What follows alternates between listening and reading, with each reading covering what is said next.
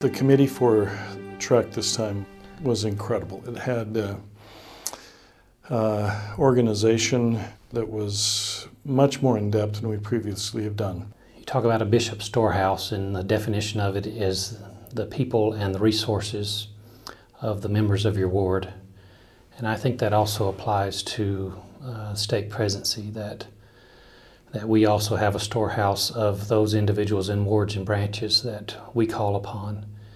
And they give their time and talents and resources for whatever we may ask them to do. And so in this instance, there were many, many people who gave many, many hours of devoted service that nobody ever saw.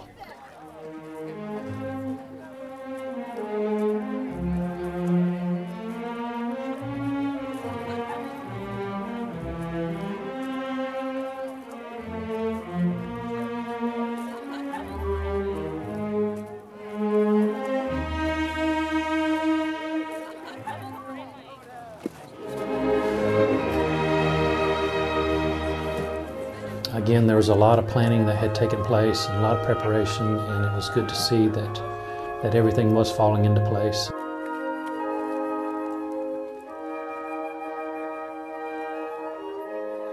It was fun watching all the kids come in, the different reactions they had, just meeting their friends and talking about little things they'd heard here and there about what they were going to expect, stuff they'd heard from older brothers and sisters, and it was really cool.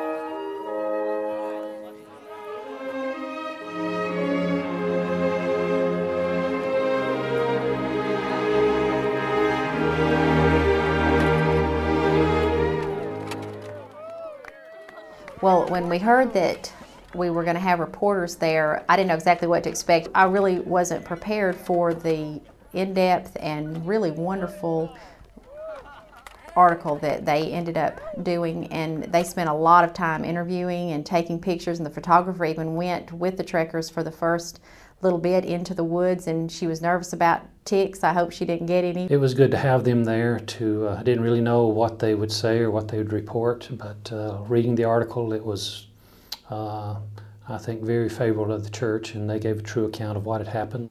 That's the kind of thing we need to do to bring the church out of obscurity.